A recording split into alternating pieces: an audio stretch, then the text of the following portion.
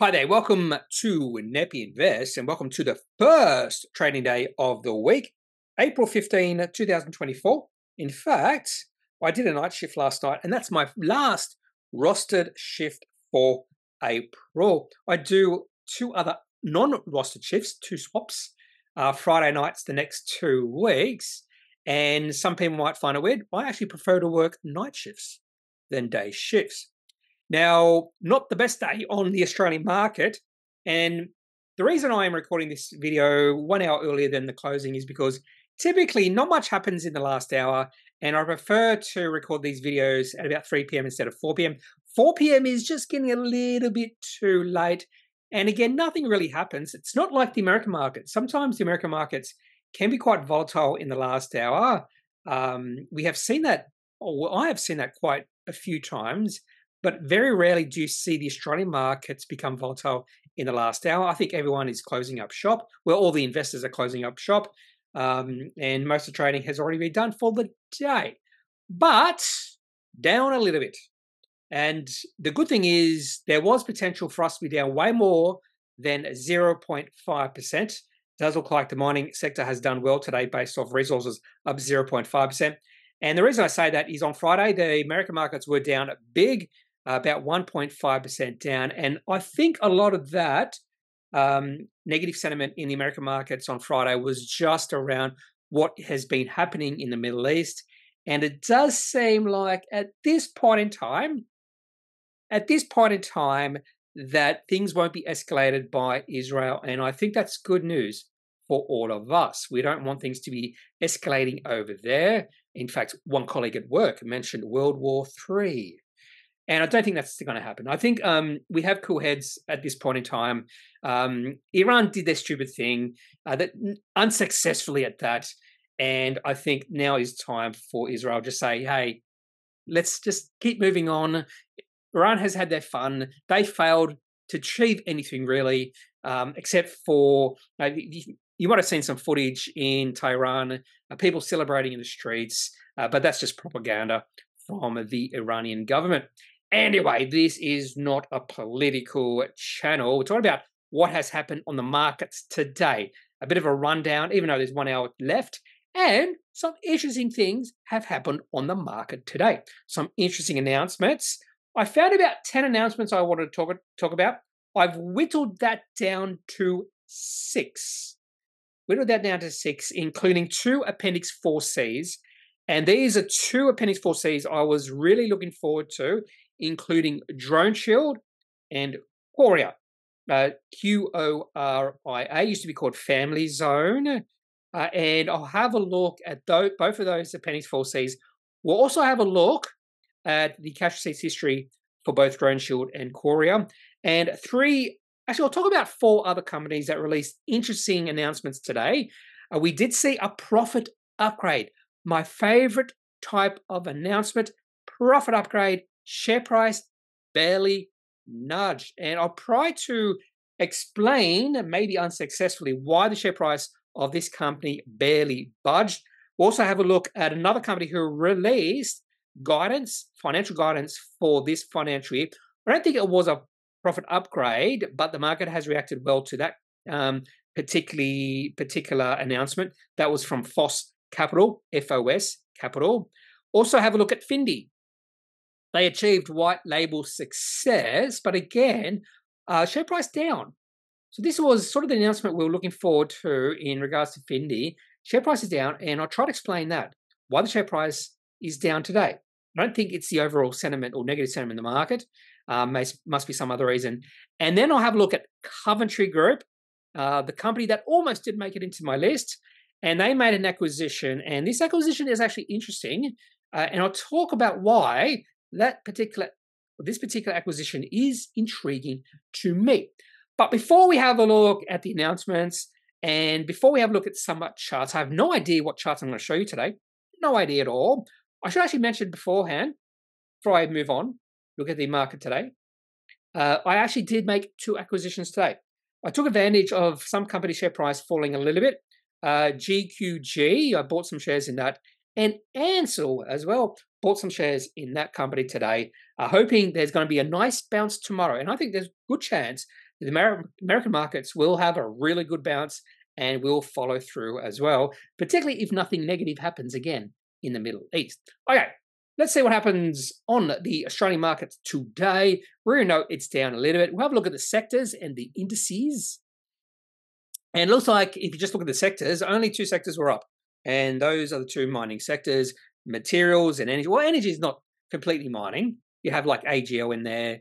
In fact, AGL, I was thinking of maybe taking a sneaky bid with AGL, and I haven't really looked at how AGL has performed today, down 1.33%. So possible interesting trade with AGL Energy. And I'd say, well, it says it's in utilities, so maybe not. So maybe, in fact, if I open up the sector, do we get to see companies within the sector? We do. So let's have a look by market cap. Is there any non-mining companies? So Woodside, that's a gas and oil company. Santos Gas and Oil. Ampol is not really a mining company; they just sell fuel. Yancoal coal. So we have coal. Viva Energy. I'm pretty sure they just sell petrol. Then we have coal, oil and gas. Uranium is here. Oil and gas, uranium. MA Offshore. Yeah. So not completely a mining sector or index, because we have quite a few non-mining companies within this list. MA Offshore, that's a perfect example, but the majority are. So anyway, the whole point of me going on that little bit of a tangent is the mining sector lifted up the Australian market today. That's why we're not down by a significant amount, because IT down 1.61%. Industrials, discretionary, healthcare, telecommunications, financials and utilities, and even real estate, all down by more than 0.5%. Staples, which is a little bit defensive, that's the thing you want to buy into, staples, almost flat for the day. And do I really have to go and look at the indices? Most indices will be down today. So let's have a look.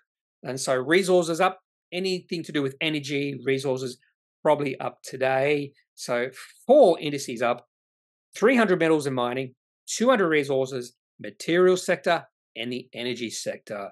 And consumer staples down a little bit. ASX 20 only down 0.16. And let's have a look at the ASX 20 to see how many companies are down, how many companies are up. Here we go. We have 15 down, 5 up.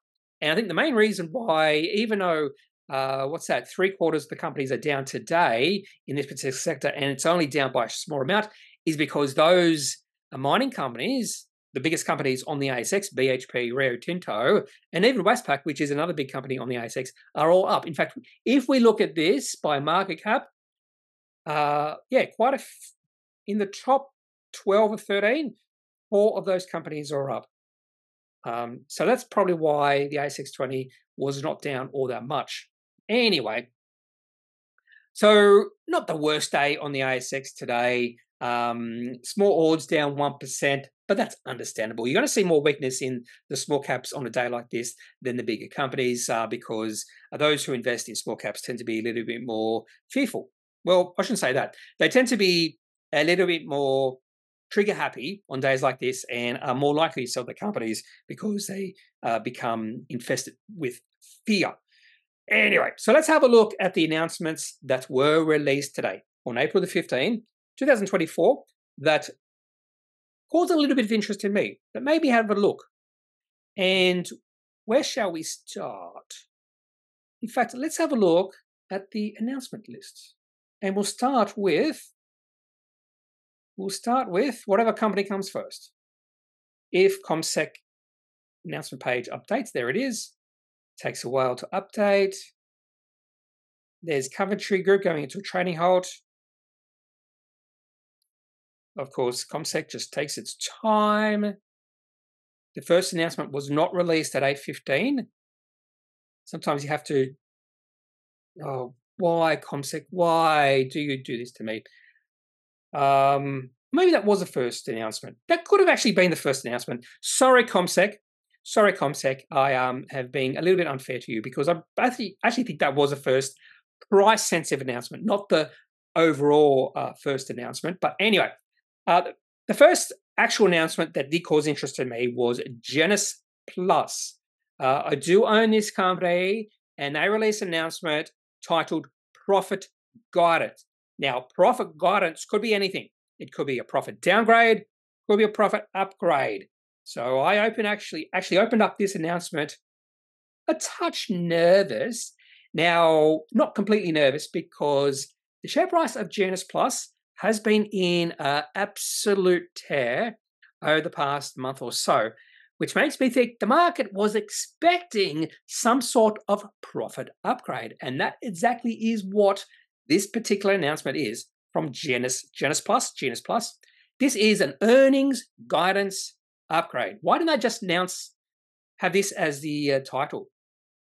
I would have actually opened this announcement up with lots of excitement, not a little bit of trepidation and a little bit of excitement. Anyway, earnings upgrade. This is exactly what I want to see. This is my favorite type of announcement, a profit upgrade. When companies typically release a profit upgrade, you see the share price go on a bit of a tear, because most of the institutions who follow the company or own the company have to redo their models with new numbers, and they come out with higher price targets. And sometimes that can take a few months to play out. And I actually have done a little bit of research on this. And when a company does release a profit upgrade, it can take about 6 to 9 months for the news to really filter through in terms of the share price. So that's one of the reasons why I do play these types of announcements. So this is a pretty good announcement. It's all about EBITDA growth compared to normalized EBITDA of 36.8 million to be in the range 20 to 25%, exceeding the previous guidance of 10 to 15%. So this is a pretty good upgrade. They also talk about why they're upgrading the numbers, the upgrade guidance, recent contract awards, and increased momentum in industry tailwinds. That's one of the reasons why I took a position in this company. Tailwinds in this industry supports management's continued confidence in the growth and resilience of the business in the current market environment, and its continued growth in financial year 25 and beyond. So a brilliant announcement from Genusplus. Let's have a look at how the market reacted. I have a feeling the share price is up a little bit. Yeah, up a little bit. I opened at $1.96, and within a few seconds, it fell to $1.90. And at one point today, the share price was down. You very rarely see the share price down when a company releases a profit upgrade. In fact, very rarely you see that. Now, why was the share price down today? Why has there not been a significant reaction from the market? So let's have a look at the chart, and this should explain why. Share price has been an absolute tear. Now, let's go back to June last year. This is when I became interested in this company. Now, I've been following this company because they listed a little bit further along. Actually, they listed in late 2020. So I was following this company, and the share price was not really in any uptrend until I did see the share price breakout. There was a little bit of an uptrend here back in late 2021, but I wasn't really following the company at that point in time. But I was starting to follow the company back at the start of 2023, and the share price broke out in June. I did take a trading position. Then I sold that trading position because the shares in this company were illiquidly traded, and I thought that was the wrong decision, and then I bought back in. And I've put this company into my small cap portfolio, and I'm not trading it at all. And that was a good decision because the share price has gone significantly higher from there.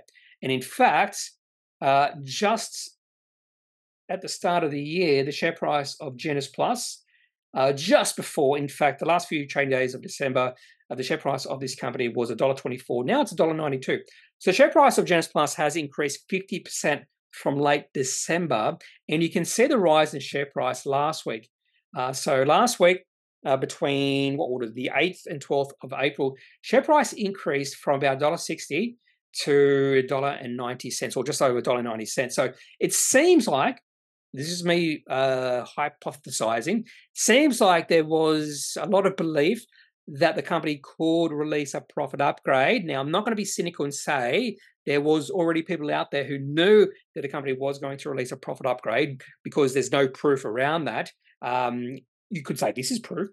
I don't know. But the market has liked this company for a while. So there's been a little bit of exuberance, a little bit of continued positive sentiment driving the share price higher. and then the company released a profit upgrade, and I think the market expected it. That's all I'm saying. That's the reason why the share price hasn't had a massive bounce. The market was expecting Genusplus to release a profit upgrade. Chart looks absolutely brilliant, but because the share price has increased 50% in the last 4 months, it would be very healthy for the share price to go on a little bit of a breather. Go sideways. This is like a drunk person going on a bender. On occasion, you just want to stop drinking for a while to recover just a little bit. Not that I've ever done it. Anyway. So it's Genusplus. And the other thing I want to point out is increase in volume. You can see this spokes in volume. That's actually a good sign. That could be cross trades, but these are pretty big cross trades if they are. And that's a good sign that there are fund managers really interested in this company, and they should be, because again, even the management said there is a lot of tailwinds in this industry moving forward, and that's one of the reasons I've taken a longer term position in the company. Okay, so Genusplus, good day for them, I suppose, still up. I would have expected it to be up a little bit more because this was a profit upgrade. Let's have a look at the second company. We'll do this by release time of the announcements, except if it's the Appendix 4Cs. I'm going to leave those two companies to the end. And I think the next one, I was going to possibly feature Tomo Diagnostics. So Tomo Diagnostics secures significant order for HIV self-test. At one point today, the share price was up about 27%. Now it's up only 3%. So there was an initial excitement about the announcement, but then a lot of selling came in during the day. And I actually don't, it was a very small order. They say significant order. The order was like $700,000. I don't know. Don't really follow that company all that closely. There's Ncell. So they're doing a couple raising, making a purchase, and the market seems to love this acquisition from Ncell. That's why the share price is now higher. I'll have a look at the chart for Ncell at the end of the video, and GQG. I'm also going to feature Tauga Group. That was another company I was going to look at. Vitanji Anode project feed study delivers strong results. It sounds pretty good. I opened it up and it all went right over my head. Right over my head. But the market likes it. Share price up 6.1%. Now, if you look at the chart, nothing to write home about. And when you look at Tauga Group's chart, in fact, let's do it now. Why not? Let's do it now. Why do I say there's nothing to write home about? Share price is up 6%. This is why. Share price in a downtrend. We did see a nice little bounce. And even though the share price is up 6%, you can't really see it on the chart because the share price is quite volatile for this company. Wasn't that long ago, the share price of Tauga Group got to $2. That was almost a year ago. Now the share price is 80 cents. Okay. Next one is Droneshield. So we'll look at that later.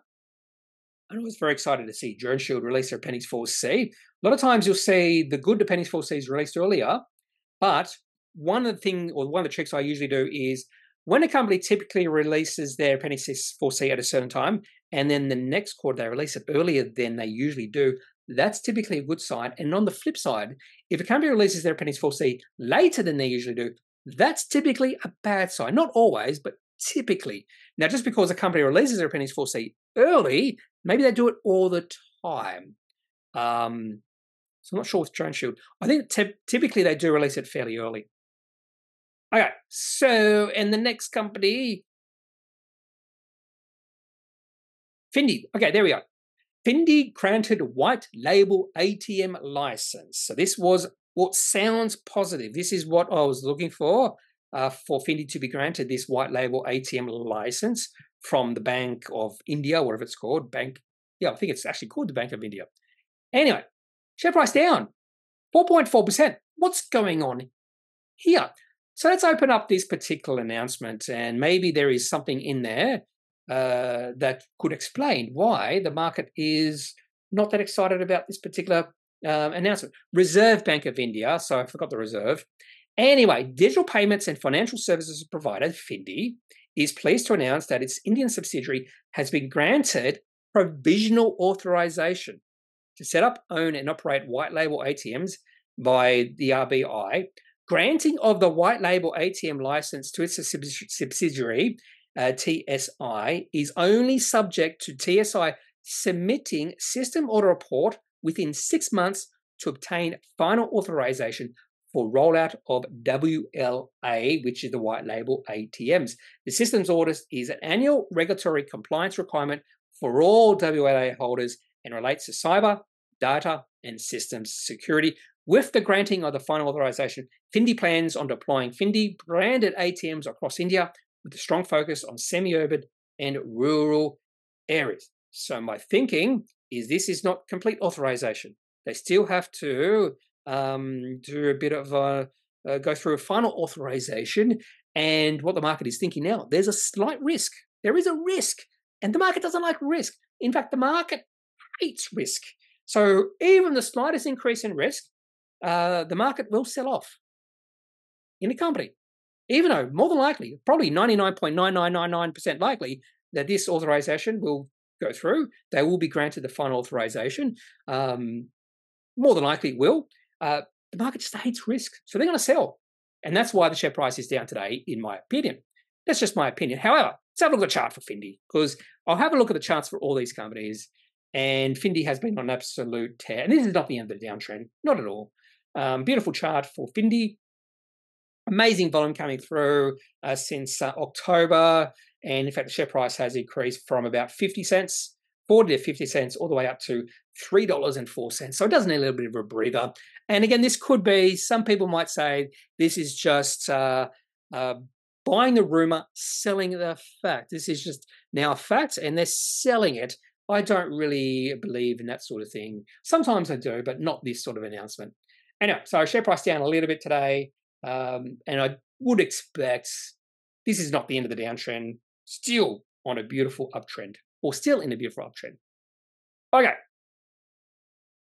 So that's Findi, and the next one, I should actually list down the order. I want to look at these because I have no idea which one is next. There's Qoria. That's right. Findi and Qoria released their announcements right after another. And then Coventry released their announcement. Coventry launch announcement. They're doing an acquisition and a capital raising.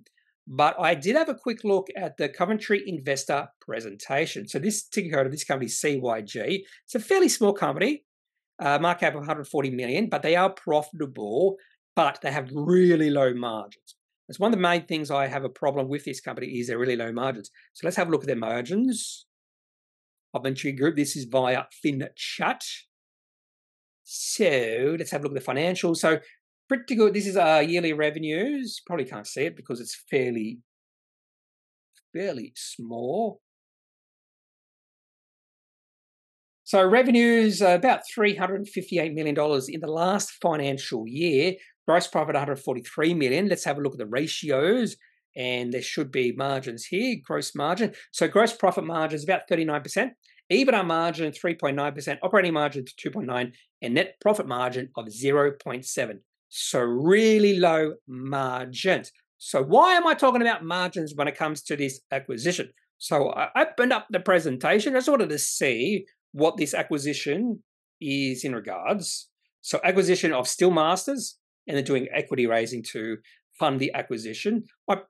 Might be a bit of debt. I don't know. I haven't had a close look at the acquisition itself. Here they are, the acquisition transaction highlights. So a cost of $42.1 million. Are they going to debt? Maybe. I'm not going through all that. I'm not a shareholder, and more than likely I won't be a shareholder. Okay, so this is where it becomes interesting for me. This transaction overview, and it wasn't the overview, it was these two little, so what do you call these graphs, or whatever you want to call it. And we have revenue, pro forma combined revenue on the top, pro forma combined EBITDA. So I looked at the revenue and I went, oh, this Steelmasters is actually a really small company.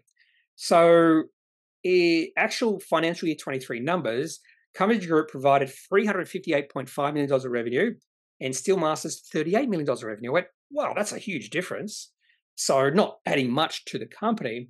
And then I had a look at the EBITDA, pro forma EBITDA. Coventry Group 17, Steelmasters 16 or 6.9. I went, wait there.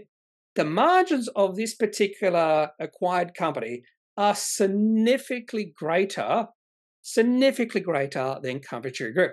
Now, the one little bit of a concern here is the forecast revenue for Steelmasters is going to fall, is expected to fall in financial year 24, and the EBITDA is expected to be flat.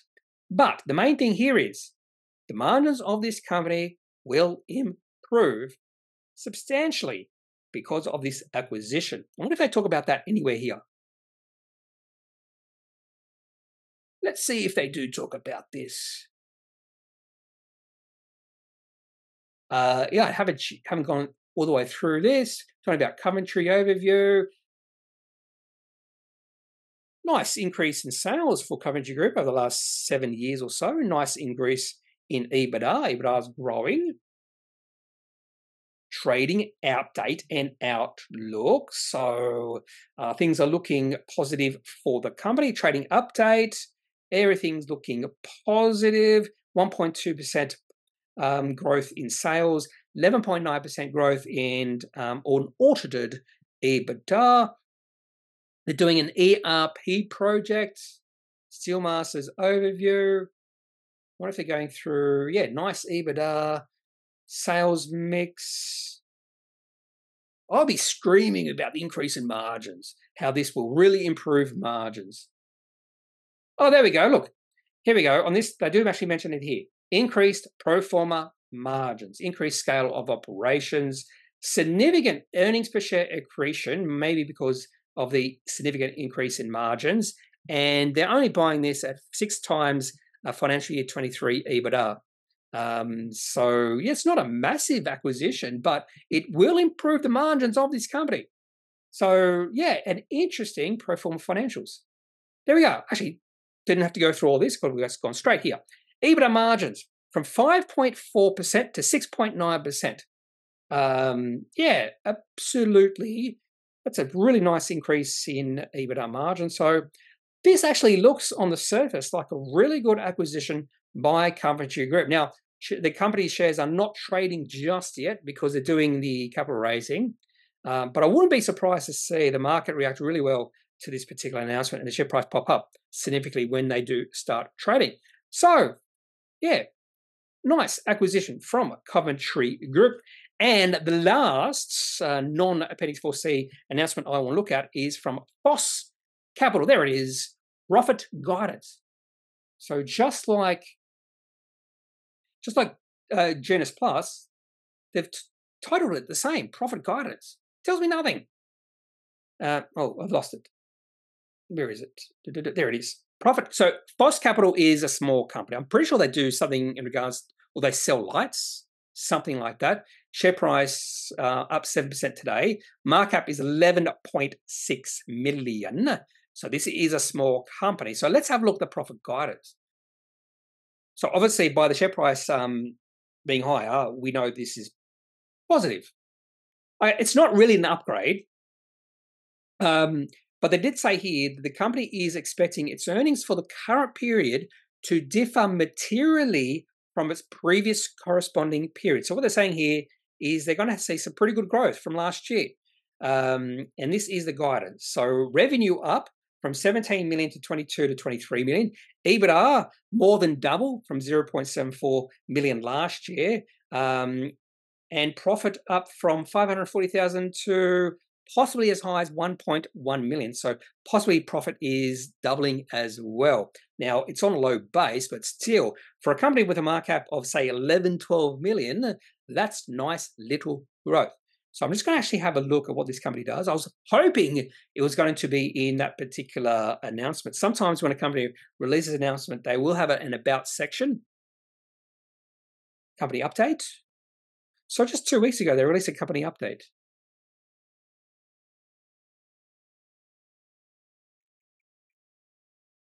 And they're still not telling me. Oh, there it is. Look, Foss manufactures and distributes. So there is an about section, but it's down the bottom here. It doesn't say about. Usually it says about. It says this company manufactures and distributes commercial, industrial, and architectural LED lighting. I knew it's something to do with lighting, but there it is. So definitely a company to possibly put onto your watch list. Let's have a look at the chart. And I have a feeling this chart looks pretty ugly. Not the share price is in a downtrend. It's just illiquidly traded. And you might be able to see it. Yeah, this does have the telltale signs of a illiquidly traded company. This company listed on the ASX back in the middle of 2021, so doesn't trade every day. And you see the share price wildly up and down on certain days. So there's one day here, the 22nd of February, share price up 21%. And then the next day, it was down 17.4%. That is a sign that the company is illiquidly traded. And you'll probably be able to see that. Let's have a look. Well, there's quite a few buyers and sellers. Let's have a look at the trade history. Yeah, there's big gaps in the trade history. So there was a trades on the 18th of March and then nothing until the 3rd of April. So there are big gaps in the trading of this company. So even though there's quite a few buyers and sellers on the list there, this company is still illiquidly traded. So that could be one negative thing for you if you like this company. But again, this company does look pretty cheap, but the share price or the chart doesn't look that attractive just yet. This could have been a breakout, but not quite. Okay, so that's the 5 announcements. Well, actually, that's 4 announcements I wanted to look at apart from the Appendix 4Cs. So let's have a look at the Appendix 4Cs. We'll start with Droneshield. And the market liked it. Up 11.7%. When I opened up this Appendix 4C, I was not convinced the market would like it, put it that way. So I was really interested to see how the share price either rose or fell today. And I haven't looked at the investor presentation yet. I was really intrigued that the share price opened up higher. Opened up at 89 cents and then rose to 99 cents during the day. So a small amount of selling, but not a lot. So let's have a look at why I could have understood if the market sold off just by looking at the Appendix 4C, the quarterly cash flow report or the Section 1. So receipts of customers $7.1 million. Now, to put this in context, last quarter they had receipts from customers of about 47 million. We'll have a look at the cash receipts history for this company in a second. Now, I was expecting a significant decrease in cash receipts because I think that was a one-off. This has happened to the company in the past, and the company was operating cash flow negative by $10.7 million. So I was thinking at this point, I wonder if the market would panic because of the significant decrease in receipts, and the company was operating cash flow negative by over $10 million, and probably free cash flow negative by, oh no, they don't spend a lot of money in capital expenditure. There you go. Okay, so let's go back up to the top and look at this page right here. And it's very important to note that the revenue receipts of a company can be wildly different. They don't always match, particularly if a company is growing and particularly if a company's trade receivables. So when a company is allowed to repay their person or the company who they bought stuff off, they're allowed to take 3 months to repay. You can get wild differences between receipts and revenue, particularly if the company is growing at a fairly quick rate, like Droneshield. So I'm really happy they included the revenue in this particular report because there is a big difference between the revenue and the cash flow, the operating cash flow, or the cash receipts, not the cash flow, the cash receipts. So $7.1 million of cash receipts for the quarter, but revenue of $16.4 million, which is 10 times greater than the previous corresponding period, which was $1.6 million. Low base, however, and even the cash receipts, $7.1 million, was the highest ever for the March quarter. Now, to be honest with you, that's probably not something to really gloat about because the cash receipts of this company has significantly grown over the past few years. And you should be seeing cash receipts on most quarters being a record quarter, not a record overall quarter, but the record quarter for that particular quarter, like the third quarter, fourth quarter, first quarter, or second quarter. Main difference between, they actually say why there was a difference between cash receipts and revenue. I did not get this far into the announcement. The main difference between revenues and cash receipts in the first quarter was due to US government orders where deliveries took place in the first quarter and payments due in the second quarter, 30 days past delivery. So they probably would allow the US government to pay a few months after. In this case, 1 month after they have delivered, a substantial portion of which has now been received. So there you go. It's just a delay in the order being completed and cash receipts being received. Sometimes it could be 2-3 months difference. And that probably was a pretty big order as well. They talk about strong start, 2024. So all this is something I didn't read. Anyway, overall, the main thing is the market liked it. So let's have a look at the cash receipts history for Droneshield. Here it is, cash receipts history for Droneshield. This is my, I suppose you call this my spreadsheet. And maybe I should increase it. There we go. Let's make this even bigger.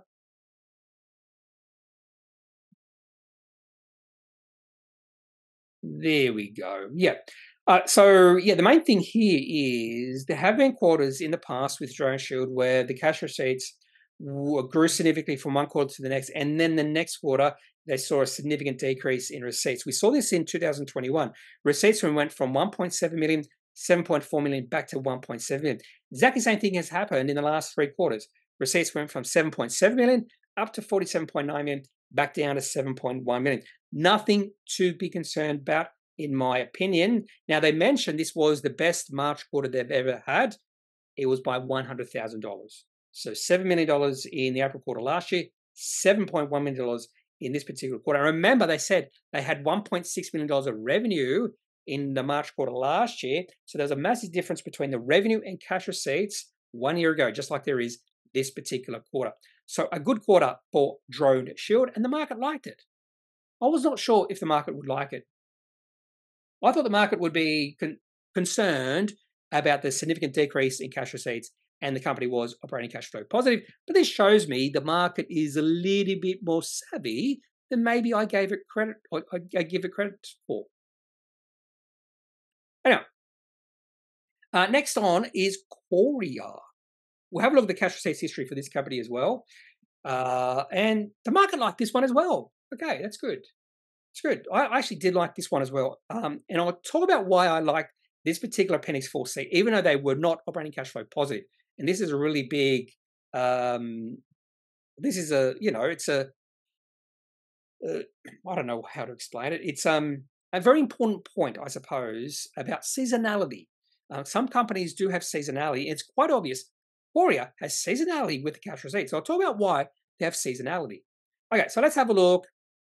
I won't go through the commentary. I have to go all the way down to page 23 to get to the quarterly cash flow report.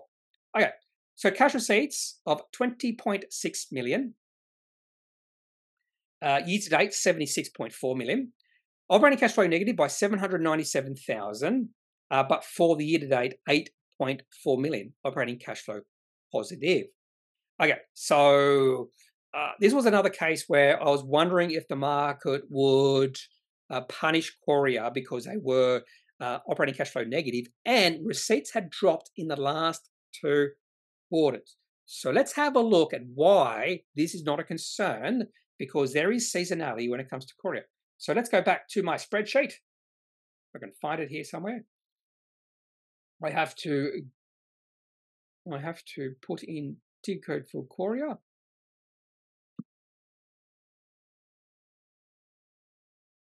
There we go. And here we go. Here is Qoria's beautiful quarterly cash receipts history.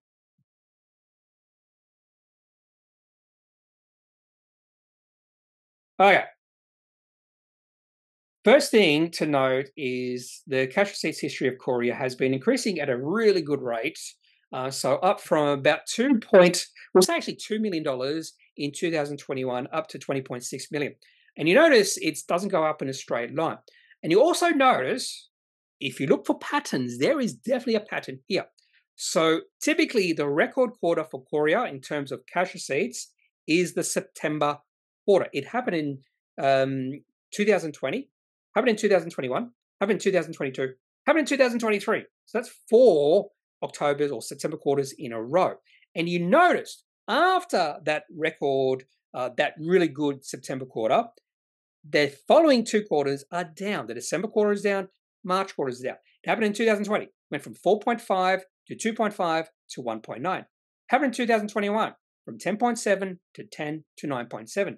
Happened in 2022 from 23.5 to 18.1 to 14.8. It happened again this year. Went from 30.1 to 25.7 to 20.6. Now, just based off what we have seen the last 4 years, the next quarter is going to be better. So we'll probably say towards 25 million. But then the next quarter is going to be an amazing quarter. And I'd say just based off the growth in the September quarters, I would not be shocked to see a $40 million cash receipts quarter for Qoria. So it's definitely seasonality when it comes to Qoria's cash receipts, just based off this particular history. So that's why I'm not concerned about this particular quarter. In fact, I'm encouraged because the company was slightly operating cash flow negative in the worst quarter. So this is a good quarter for Qoria. Let's have a look at the charts for both Droneshield and Qoria. I should have done this earlier with Droneshield. So yeah, the chart looks brilliant. So we noticed that little bit of weakness when the directors sold out. Share price fell. This is late February. Share price fell significant. I think they sold it a little bit later, like early March. When they released their half-year results, the share price fell a fair bit on the next day, and then the directors sold. Share price fell all the way down to 60 cents, and that was the time to buy. Share price has now rallied about 50% since then, and it is now at a record high. Chart looks pretty good for Droneshield. The other thing I like to look at is volume. Always like to look at volume. Look at that expansion in volume since the start of 2024 as the share price has moved into a really strong uptrend. That's exactly what you want to see. Droneshield is liked by the investing community. And when I say investing community, I'm talking about institutions and fund managers. They like this company.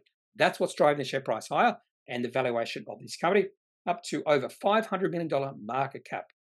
And finally, Qoria. Don't forget, there was a takeover bid for this company, and the directors of Qoria said, get lost. You are undervaluing this company. You are being opportunistic. We are much better than that, and that's why the share price popped up last week. Was it last week? Yeah, last week. Popped up on Monday, the 8th of April by 33.3%, and the chart looks pretty good. So, yeah, this is a turnaround. Well-defined downtrend coming into 2023. Share price went sideways, maybe rising a little bit through time, and the share price broke out on the 28th of March. Should have been noticing, should have been paying attention. A share price broke out above 28 cents, and that was the time to buy that or the next few days. And now the share price is 41.5 cents for Qoria. And yeah, a really good quarter. I like this quarter for Qoria, just like I like the quarter for Droneshield. So let's have a look at some charts. Some more charts. We've already been looking at charts.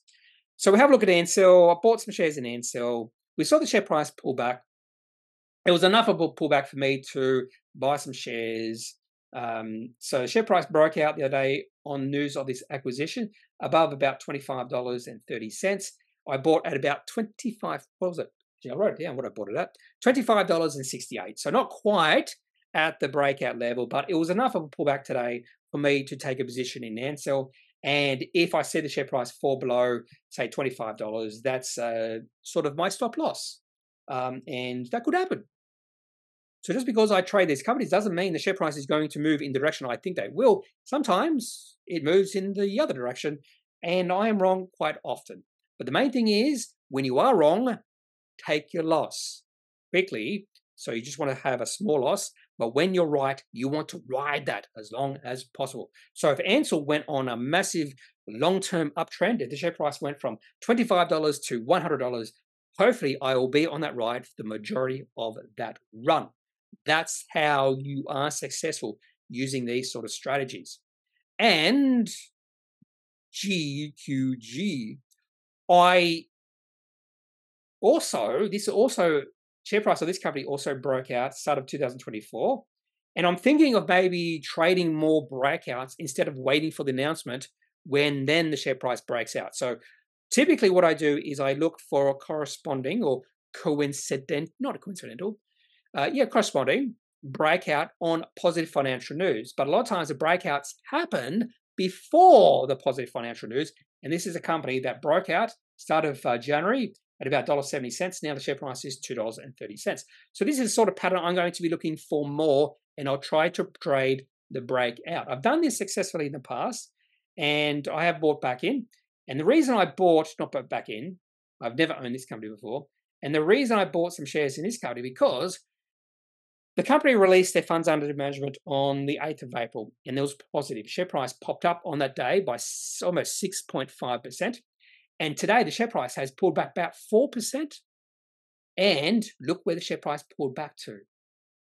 A nice little support level right on $2.30. So I took a position in this company at $2.34 because of this particular pullback. Current share price is, let's have a look. Let's have a look at how QG is doing. $2.30, right on the support level. Okay. And I think that's all I'm going to have for today's video. I've gone on long enough. I rambled too long, some might say. There is still some out there, some viewers out there who think my videos are too long. But a lot of you, thankfully, think my videos are a good length. Anyway, so that's all I got for this ASX breakdown video. Hope I've shared some ideas with you. Main reason I do these videos is to share ideas. If you have any questions, leave them in this particular video, the comment section of this video, not the video itself. That would be hard to do. And otherwise, I'm not a financial advisor. I almost said I am a financial advisor. I am not a financial advisor. If you do need financial advice, make sure you seek out someone who is qualified and can speak to your own financial needs. That's it for this video. Have a good day. Bye.